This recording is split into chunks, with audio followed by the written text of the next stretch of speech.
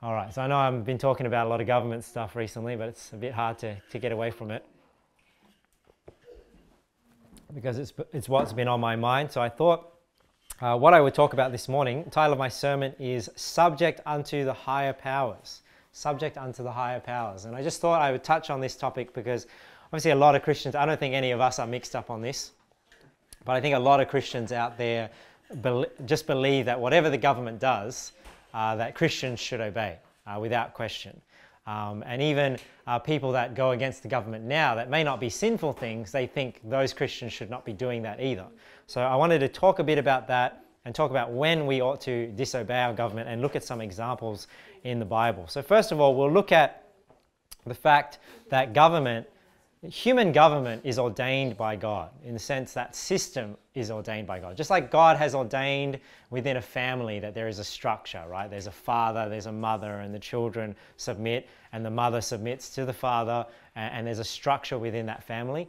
God has also ordained government, where men are meant to rule over one another in terms of enforcing laws and things like that. And different governments obviously have different types of government that they implement. You know, in Australia, it's a constitutional monarchy. So if you don't know what that means, a constitutional monarchy is we have a constitution, we have the rule of law, but we're a monarchy, meaning we still submit, we're still under the UK crown, right? We're still under the Queen. But our parliament is a parliamentary democracy, so that's why we're able to vote and we're able, you know, to engage in political discussion. And that's why in Australia we have what's called implied freedom of political discussion, because if we are meant to be a parliamentary democracy and we're meant to vote and things like that, then you can't stop people from discussing politics and discussing points of view in order to decide who they're going to support in Parliament. So that's why you see things like we have implied rights and we have these implied freedoms, because if there's one constitutional law and then something must support that, the courts have found, hey, you must support freedom of political expression because you're a parliamentary democracy. So that's how that sort of reasoning works. And people believe in different things. So, you know, America is a different type of government to ours. It's similar, but a little bit different. I think ours is more like the UK, because obviously America's split from the UK. So they establish a different form of government. You have obviously dictatorships, you have kingdoms. You also have, you have people that believe in anarchy, right? You have people that believe, well, there shouldn't be a government. You know, I should just be able to rule myself and it's just free contracts and things like that. So I understand that people think like that, and people think, oh, you can voluntarily submit yourself to a government. But if you are running a society and we're following God's plans, where people would call that like a theocracy, where God's laws are the laws of a land rather than man creating a constitution, that's how a government should be run. So even if people voluntarily join a nation, that's how the nation should be run, where people are, judges are raised up and judge according to God's laws. So I firmly believe that, there shouldn't be a society shouldn't be anarchistic, right? There shouldn't be anarchy. There shouldn't be no ruling people that are judges deciding on things and ruling over to keep things in order. I think God has made this very clear, where he has ordained powers that be and given power from his word in government. Even in the church, it's the same, right? Church has leadership, church has a structure, and God gives authority to those in charge in order to rule in those different kingdoms. So you can see family is like a kingdom, church is like a kingdom, and then you have the country, like nations are a kingdom as well. So in Romans 13 we read here, let every soul be subject unto the higher powers. And this is where people get it wrong, first of all. I mean, how many times have you seen Christians quote Romans 13 as though that's supporting just blindly obeying the government, right? Just blindly obeying whatever law the government passes, whatever direction they give, we should just obey it. No, because the Bible says here, and the King James Bible in particular says, let every soul be subject unto the higher powers. So yes, there is authority, right? Like in all our lives, there is authority in our lives. At your work, you're subject to your boss. In your home, you may be subject to your parents. In your marriage, you may be subject to your husband. And in our government, we have higher powers, which are the leaders and the parliamentary democracy that we find ourselves in. But that's not the highest power, right? The highest power is God. The highest power is the Bible. So when the Bible says, let every soul be subject unto the higher powers, it's alluding to the fact that there is authority in our lives. But that doesn't mean the government is the highest authority in this nation. God is the highest authority, and that's why we always have to take into account any law that the government passes. Do we have to keep it? Do we have to obey it if it contradicts with God's laws? So not every law that is given, we ought to the best of our abilities be law-abiding citizens. But when the law is contrary to God's law, then it's a duty to break those laws, right? Because we are called to be servants of God first rather than servants of our government. For there is no power but of God. The powers that be are ordained of God. And that's interesting, because even you remember when Jesus was speaking to Pontius Pilate, and Pontius Pilate said, hey, don't you know I have the power to crucify thee and to let you go? And remember what Jesus said to him? Yeah, you don't have any power of me except it was given you from above. So that's where he's acknowledging that, yeah, you have power, but just remember, the only reason why you even have power in this world is because God allows you to have power, and God has ordained it that way, not that, because you are anything special. So the powers that be are ordained of God. That doesn't necessarily, but what I'm not saying there is, I'm not saying that everyone that is in power means that they're put there by God, right? So you have obviously God raising up kings. So God ultimately allows them to be there, but that doesn't mean it was God's will for them to be there, right? So whosoever therefore resisteth the power, resisteth the ordinance of God, and they that resist shall receive to themselves damnation. Why is it saying that? It's saying, hey, if you resist the authority that's there, you're resisting the ordinance of God because God has put it there. Why? What's the purpose that God has put authority in our lives and government in our lives? For rulers are not a terror to good works, but to the evil. See, this is how you know that you are under an oppressive authority. It doesn't matter in any area of your life, right? If you think about, if you're under an oppressive management at work, or if you're under an oppressive, your parents are being oppressive, right? Or your government is being oppressive, or if your church is being oppressive, how do you know that? Because when you do good, and if you're scared of doing good, or you're reprimanded, or you're punished for doing good, that's when you know something is wrong. Because authority is there not to be, a terror to good works, but to the evil. So you know you're under a good authority when evil is punished, right? When wrongdoing is spoken against, as opposed to what is right. Wilt thou then not be afraid of the power? Do that which is good, and thou shalt have praise of the same. So what it's saying there is, because that the government is there for that reason, to punish evildoers and to praise them that are good, then you should be afraid of it too, about doing evil. But you ought not be afraid if you are doing good, because the same minister that is there of God ought to be lifting up and praising people that are good and acknowledging people that are good, as well as showing an example of what is bad. For he is the minister of God to thee for good. But if thou do that which is evil, be afraid, for he beareth not the sword in vain.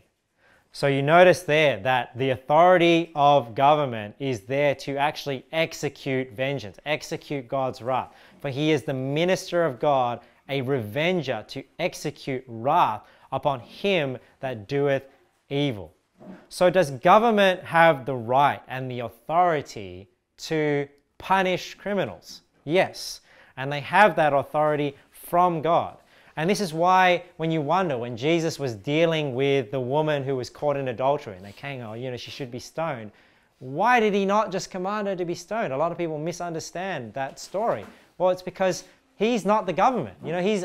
Jesus there is under Roman rule. So it's not up to individuals to execute judgment. It's not up to us as a church as well. Like if somebody commits a crime and we just execute judgment like on a criminal level, it's not for a church to do, right? Because we are under a system of government, but that's the government's job. So that's why government has the right to execute criminals, carry out capital punishment, carry out, punishment of crime and issue fines or whatnot, because that's what God has ordained them to do. Wherefore ye must needs be subject, not only for wrath, but also for conscience sake. So what does that mean? What is that saying? That's saying, hey, well, you have to be subject to the government, not only because you will be scared, because if you do something wrong, they're going to come after you, but also government, he's saying for conscience sake, what I believe this means is because government should be setting sort of like an example of what is right and wrong. So you're meant to be able to gauge the government to see, hey, what they're doing is right and wrong. But not every government, obviously, it's all topsy-turvy now in the world we live in.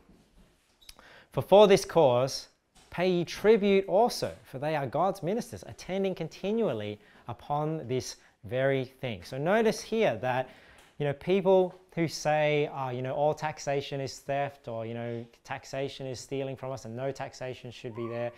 No, I believe there is a place for taxation, right? And I guess what level is determined by whoever's in rule, right? So, in our country, the level of taxation is the way it is because we've allowed it to get the way it is because we're in a democracy, right?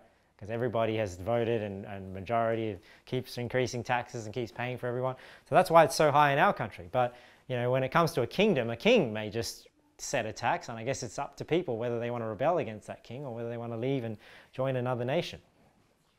So there is an authority here for authority to collect taxes, to collect tribute in order to carry out what God has ordained for them to do, which is to punish the evildoers and to praise them that are good. Render therefore to all their dues, tribute to whom tribute is due, custom to whom custom, fear to whom fear, honor to whom honor. So we see here that it is not God's will for us to not pay taxes at all. Right? There is a duty of a citizen to pay taxes to the government in order for the government to do the job that God has ordained them to do. And that's why even when people, if you remember, came to Jesus and they said, does your master pay tribute? What did he do? He went to go get a fish. I know you guys remember the story. Go catch a fish, and the fish opens his mouth, there's a piece of money in it, and they gave that to them to pay the taxes. So he did pay taxes, and he said, render therefore to Caesar the things which are Caesar's, and render therefore to God the things which are God's. So it shows that Jesus did support, paying his lawful taxes. And I say lawful, and I will talk about that in a moment. All right, so here we see a similar passage in 1 Peter 2 where you see the same idea. So it says here in 1 Peter 2:13, submit yourselves to every ordinance of man for the Lord's sake.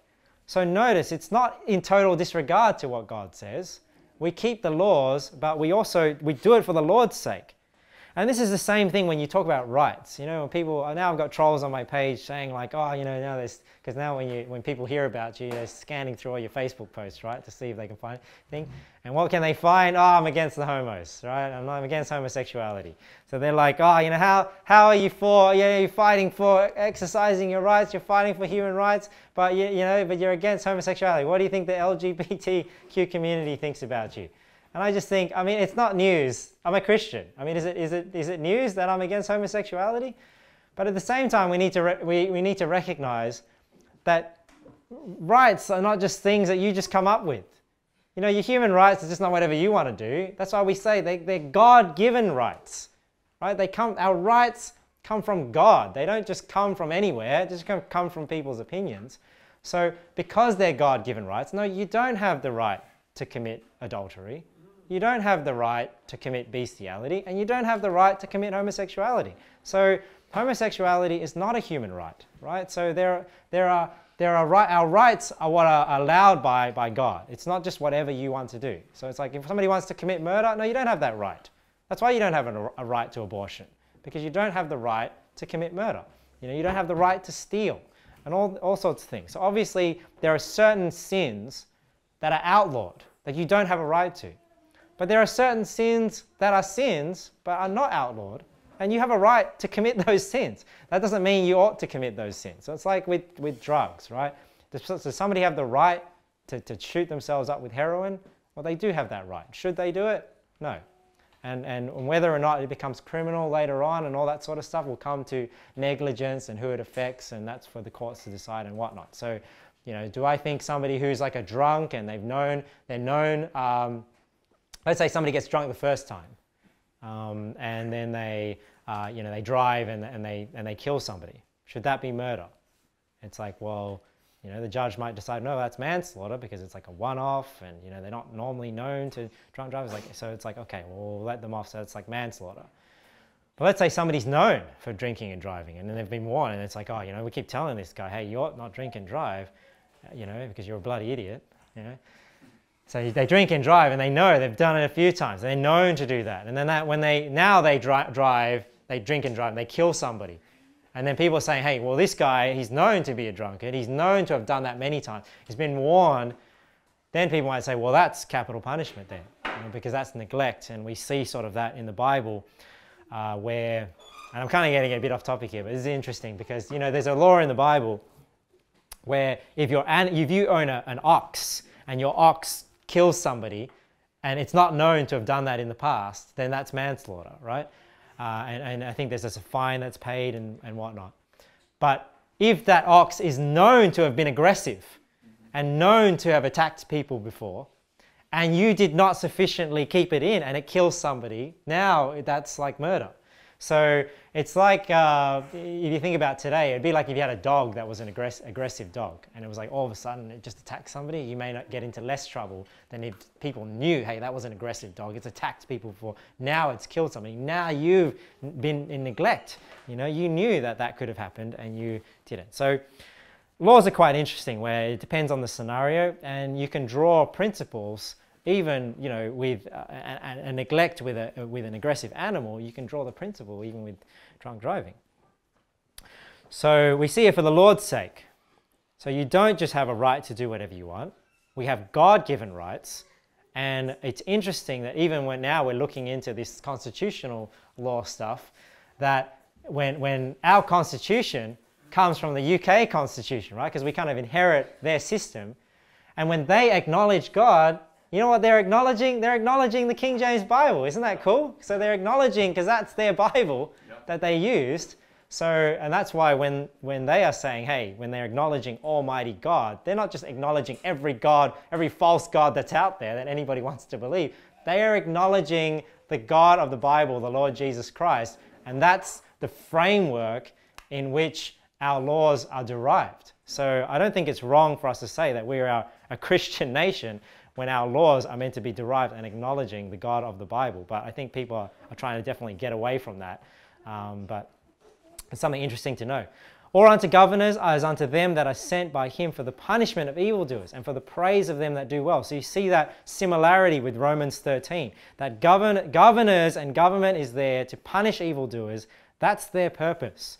And the praise of them that do well. And that's why I say it's not the government's job to be running education and running health care and running charities and all this sort of stuff, bailing people out, giving people money that they're printing from nowhere. This is not government's role at all.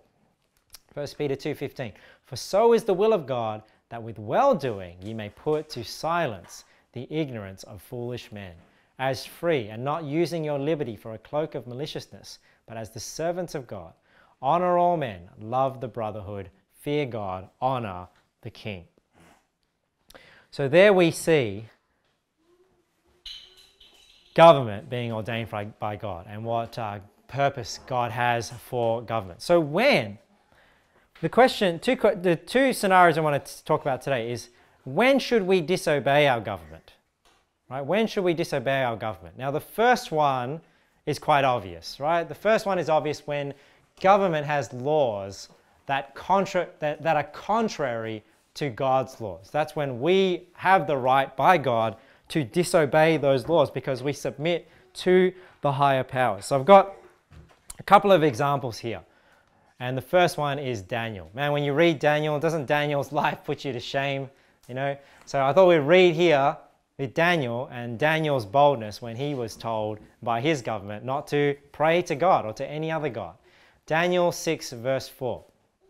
Then the presidents and princes sought to find occasion against Daniel concerning the kingdom, but they could find none occasion nor fault, for as much as he was faithful, neither was there any error or fault found in him. Then said these men, we shall not find any occasion against this Daniel, except we find it against him concerning the law of his God. I mean, does that not ring true? Remember when we read in 1 Peter 2, and it says here, for so is the will of God, that with well-doing you may put to silence the ignorance of foolish men. And then we go to Daniel, and Daniel is the example of what's being taught in Romans 13 and in 1 Peter 2, where they couldn't say anything against him. So if anything, he was a law-abiding citizen. And what did they have to find against him? It was something that he believed, something that he stood for with God. So it says here, look, we can't find any occasion against this Daniel. It's saying we can't fault him for what he's doing. He's living a blameless life, except we find it against him concerning the law of his God. And sometimes I wonder, I'm not talking myself up here, but sometimes I wonder, is that what the trolls on my page are trying to do? So they're trying to find something, it's like, damn it, this guy's like just some regular guy. And it's like, he doesn't like the homos. That's what, it's like something against him and his God. It's something that you believe. That's the only thing you can fault. So you want to try and live a life as best as that as possible. Where somebody looks at your life, if somebody had to try and find fault in your life, could they find anything? Would the only thing that they could find fault in your life is the things you believe? If the only thing people can find out about your life is the things you believe, then it's like, hey, you can at least take some solace. Like, hey, I'm on the right track, right? If that's the only thing that people can find fault with. Amen. Then these presidents and princes assembled together to the king and said thus unto him, King Darius, live forever. All the presidents of the kingdom, the governors and the princes, the counselors and the captains have consulted together to establish a royal statute and to make a firm decree that whosoever shall ask a petition of any god or man for 30 days, save of thee, O king, he shall be cast into the den of lions. So this is where, I guess Daniel puts me to shame. Daniel puts all of us to shame, where, he was given a decree here. But what's going on here? It's saying you can't pray to anybody except to any other god except to the king. So they're trying to put the king up as a god. And notice that this is a temporary law. So it's very applicable to where we find ourselves, right? Where a temporary law was put in place. But what was Daniel's response? He says, now, O king, establish the decree. So this is where they're putting it in place. Sign the writing that it be not changed according to the law of the Medes and Persians, which altereth not. So they passed this, how they put this law into place and they enforced it throughout the land. Wherefore King Darius signed the writing and the decree. Look at this. Now when Daniel knew that the writing was signed, he knew that the writing was signed. So notice that Daniel did not do this ignorantly. He didn't go just do it and had no idea what was going on in the government. It said, hey, when he knew the writing was signed, he went into his house, his windows being open, unashamedly, in his chamber toward Jerusalem. He kneeled upon his knees 3 times a day and prayed and gave thanks before his God as he did aforetime.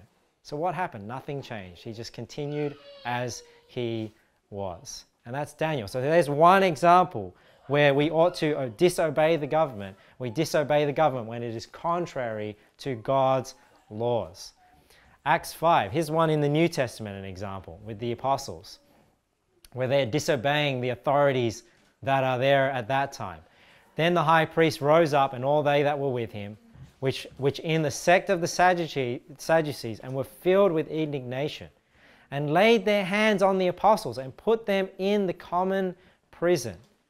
So this is quite a funny story in Acts 5. But so they're preaching, the high priest and the Sadducees don't like, they put them into prison.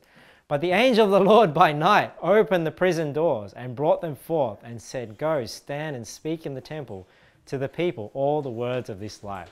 So they get thrown into prison. A miracle happens where an angel opens the prison doors. They then go back out, tell them to just go back as you were before and keep preaching in the temple. And when they heard that, they entered into the temple early in the morning and taught. But the high priest came, and they that were with him, and called the council together, and all the senate of the children of Israel, and sent to the prison to have them brought. And when the officers came and found them not in the prison, they returned and told, saying, the prison truly found we shut with all safety, and the keeper standing without before the doors.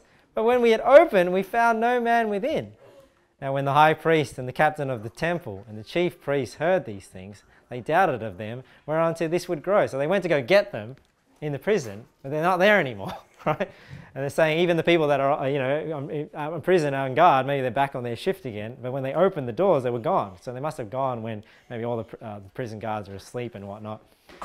Then came one and told them, saying, behold, the men whom ye put in prison are standing in the temple and teaching the people. So finally they find them and they're like, where are these people? Where I can't find them in the prison. Oh, they're back in the temple when you told them they shouldn't be preaching there. Then went the captain with the officers and brought them without violence, for they feared the people, lest they should have been stoned. So interesting there that even the authorities then, if there is enough people that don't agree with what the authorities are doing, you can see here that the authorities actually fear the people. So it's just interesting. I just think about the example we find ourselves in the city at this time where, I'm going out there and exercising, and there was a big uproar over what happened the week prior, and this week, what happened?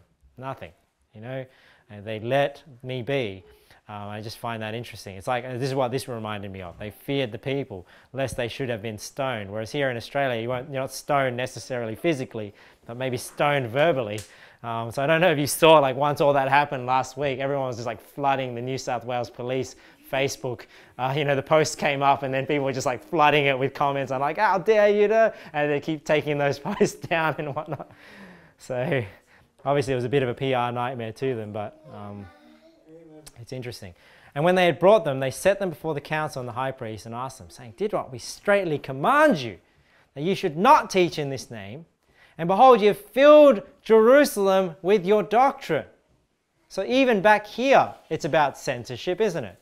That's why they persecute people. That's why they take people's platforms away, because they're trying to censor a message. Because when a message is too powerful, it's hard to contain.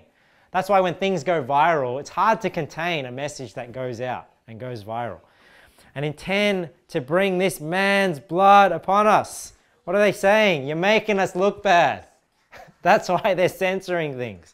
And that's what's happening as well with this whole pandemic. They're trying to censor information because it's making them look bad, right? Because they can see that the data doesn't line up. They can see that they've made foolish choices. And if people wake up to it, because they fear the people ultimately, and especially in a democracy, because if people wake up to these facts, they're going to lose office. They're not going to get elected. So it's making them look bad. Then Peter and the apostles answered and said, look at this, we ought to obey God rather than men.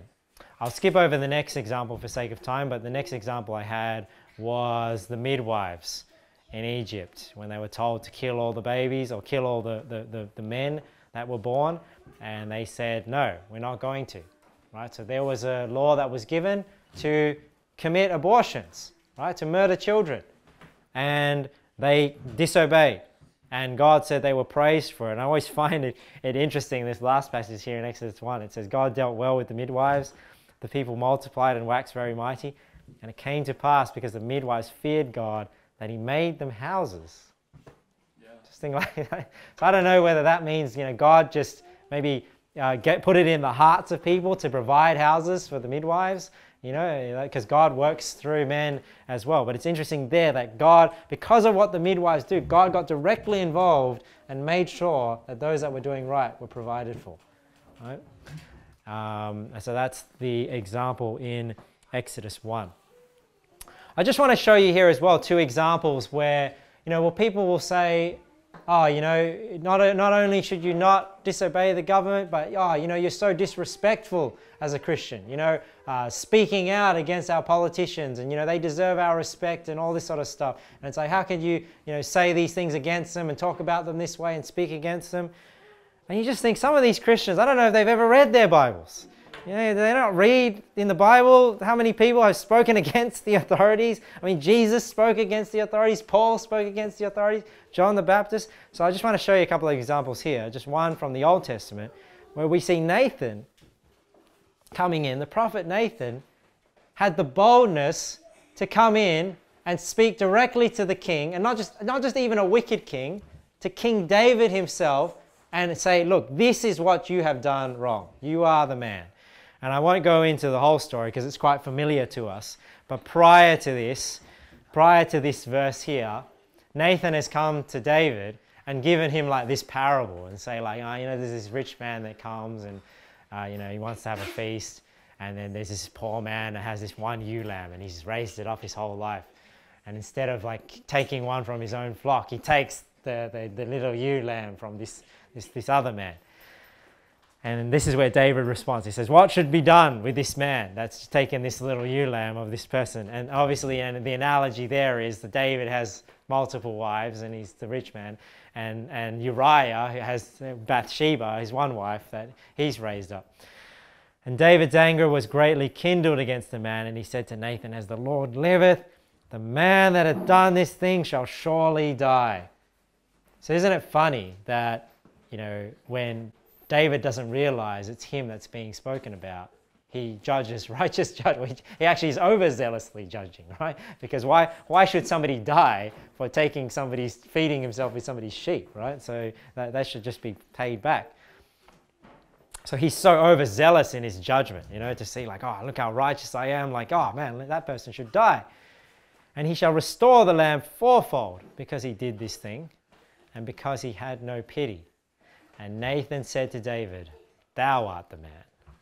Thus saith the Lord God of Israel. And then he goes into, hey, this is what you've done. You've taken Uriah's wife, Bathsheba. And obviously David responds well, and we know the rest of that story.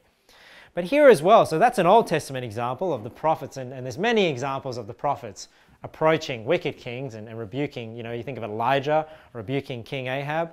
But I just wanted to show you that example because even a man after God's own heart, King David, was not free from the rebuke of God's people, right? The rebuke of a righteous man saying, hey, what you're doing is wrong. Luke 3:16, we see John the Baptist here. Greatest man born among women, admitted by Jesus Christ himself. And here he is in many instances. You wonder, why was John the Baptist jailed? Why was John the Baptist put in prison? Was he put in prison because he just preached the gospel unashamedly, baptizing people? Was he persecuted for doing the work of the ministry? No, that's not why he was put in jail. Well, not for doing that stuff. Obviously, preaching against sin is the work of the ministry too, but look at what he was put in jail for if you don't know. John answered, saying unto them, I indeed baptize you. I'll skip over this for a second. So this is what John is doing. So we're talking about John here. It says, many other things, verse 18 there. Many other things in his exhortation preached he unto the people. But Herod the Tetrarch. So who's Herod? I believe they're called the Tetrarchs because they're one of the four that are ruling. So there was Pontius Pilate in Judea, and then there was Herod, and there was two others that are mentioned in Luke 3 at the beginning. I think that's why they're called Tetrarchs. It seems that under Tiberius Caesar, he had like 4 rulers under him. So I think that's why they're called the Tetrarchs. That's just my guess. But Herod the Tetrarch, being reproved by him for Herodias, his brother Philip's wife, and for all the evils which Herod had done, added yet this above all, that he shut up John in prison. So why did Herod, not like John the Baptist, not like his preaching, why did he shut him up in prison? Because because John the Baptist was telling Herod, hey, it's not right that you are taking your brother's wife, right? That he was committing adultery. So that's why he was thrown in prison. So when people say like, oh, you're disrespectful towards politicians, disrespectful, you're calling out the evils that they're doing, the corruption, the hypocrisy, whatever that they're doing, oh, you ought not to be doing that because you're meant to be respecting the authorities. Hey, we're just following the example that's set in the Bible, where people that are ruling, like the religious leaders and the people that are in charge, they are under public scrutiny, right? And anybody making big decisions. That's why, I'm glad that Neil Ferguson, who's, with his dodgy studies has ruined the economies of countries around the world. And it came out, what was he doing? He was committing adultery during the lockdowns, right? I don't know if you saw that in the news. So during the lockdowns, while he's telling everyone to stay at home and keep the numbers down, save lives, stay home, he's having his, married mistress over multiple times and sleeping and having adultery and committing adultery with her. So I'm glad that this comes out, right? Because I think the people that are, are in public office and in the public sphere ought to be condemned publicly when they do things as atrocious as adultery. And why are people like, oh, don't in his personal life? Yeah, because they think it's fine to commit adultery. They think it's fine to just fornicate. Oh, that's his personal life. No, according to God, adultery is meant to be a capital punishment crime. This is a very serious thing that people are doing, and it ought to be known. It ought to be out there. Now, what's a more like a more tricky one for people to get their head around? Because what you have to understand is, when we talk about submitting to the higher powers, when do we disobey government? Obviously, we disobey government when government passes laws that are contrary to God's laws. But what you also have to understand is another time you can disobey government is when government or people in power are passing laws that are contrary to the powers that they have even in their own country, right? So just because government and people in charge do something, that doesn't also always mean what they're doing is actually lawful, right? It's actually like according to the laws in the land. And we see this all the time and this is what we talk about, government overreach. You know, government overreach is not only infringing on our God-given rights, but government overreach is sometimes when they do things and it's contrary to the own constitution of its land. You know, like if you talk about, let's say the land, like in America is a good example, right? They have the freedom of speech and freedom of religion and things like that. So government can't infringe on those. If they do, they're breaking their own laws. And it's the duty of the citizens to uphold those laws that they actually were meant to take an oath to uphold. So I want to show you a couple of examples in the Bible where we see people upholding their rights in the Bible. Right? So one is where we see Jesus, what a lot of people believe, Jesus exercising his right to silence, right? Exercising his right not to speak, even when authorities are asking him questions. So if an authority asks you questions, you're not necessarily expected to obey that if you have a right to silence. Luke 23. So we see here that we know that Jesus speaks to Pilate, right? So remember, Pilate is, what I understand, is one of the four that are helping Tiberius Caesar rule at this time in the Roman Empire. So Pilate speaks to Jesus because we know the sort of things that Jesus has said to Pilate. It says, when Pilate heard of Galilee, he asked whether the man were a Galilean. So he's asking Jesus, oh, you're of Galilee. And as soon as he knew that he belonged under Herod's jurisdiction, so this is outside of Pilate's jurisdiction, he sent him to Herod, who himself also was at Jerusalem at that time. And when Herod saw Jesus, he was exceeding glad, for he was desirous to see him of a long season, because he had heard many things of him, and he had hoped to have seen some miracle done by him. Then he questioned him in many words. Look at Jesus' response, but he answered him nothing. So there's a couple of things going on here. A lot of people believe that because, well, John the Baptist, if you remember, was preaching to Herod, and that was sort of like God's way to speak to Herod. And you know, he killed John the Baptist. He put him in prison, ended up decapitating him because of some promise he made to, you know, Herodias' daughter. So the symbolism here can also be that, you know, God's word in your life can get cut off. You know, if you don't listen to what if the unbeliever doesn't listen to what God has to say to them, eventually it can become too late, where God no longer talks to them. Because now Herod has the word of God in the flesh standing before him, wanting to know something from him, and Jesus decides not to say anything, just decides to keep quiet. So that's why I think there can be two things going on here. One is the word of God now no longer is being spoken to King Herod, but also we see Jesus here knowing his rights, right? Knowing that he doesn't have to say anything just because Herod is demanding it of him. So it's like that. You can disobey when it's contrary to the laws of the land.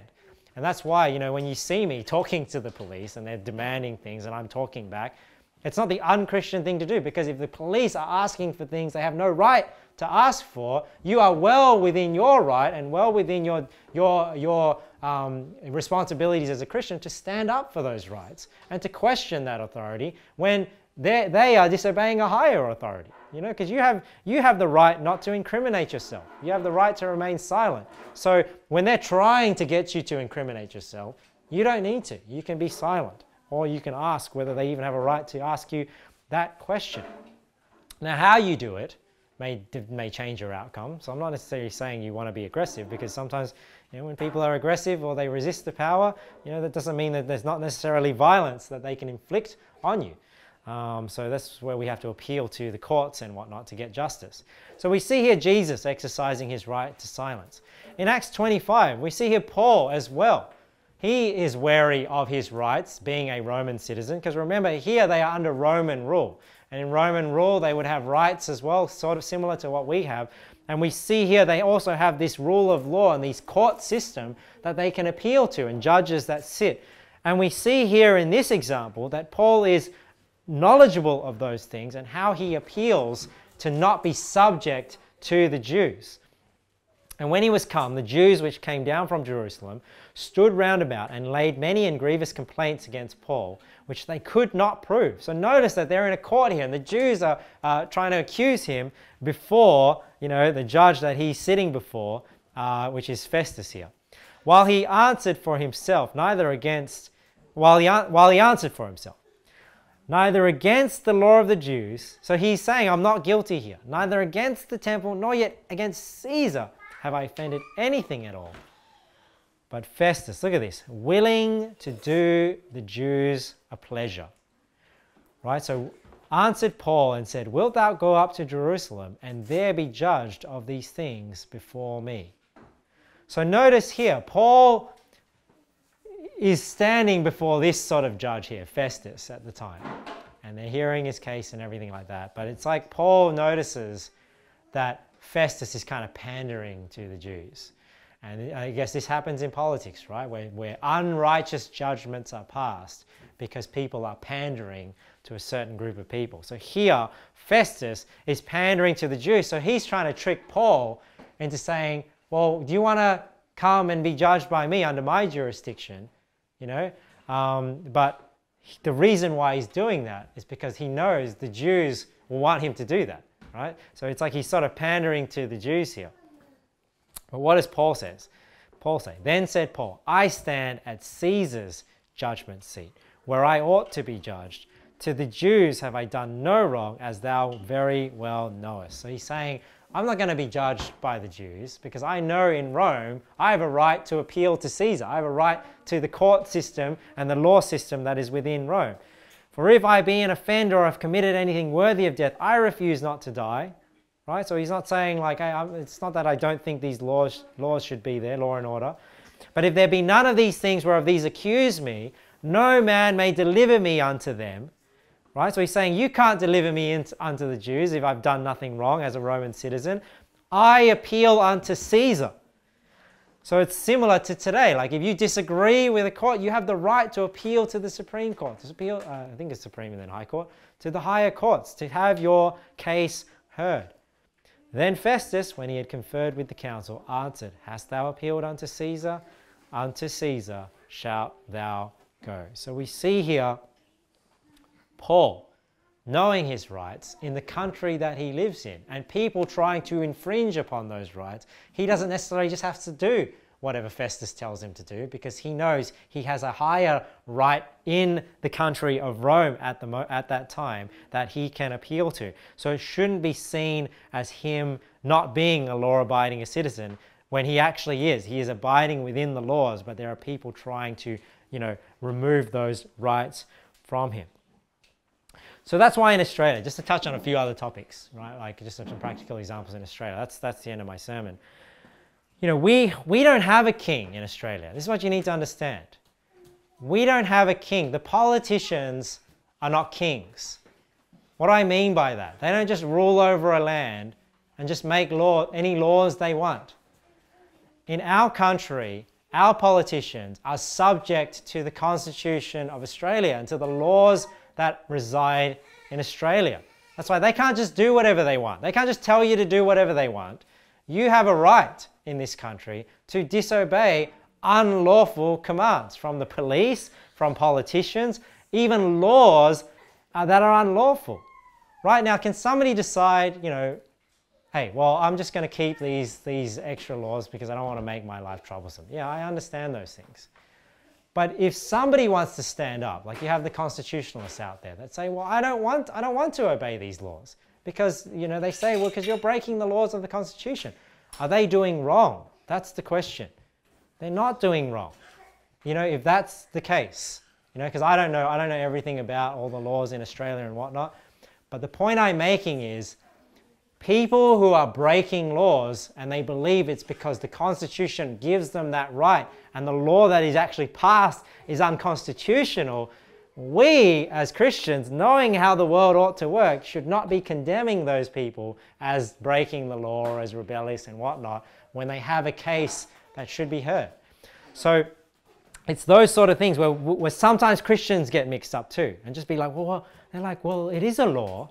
It's not contrary to God's law. Why aren't you keeping it?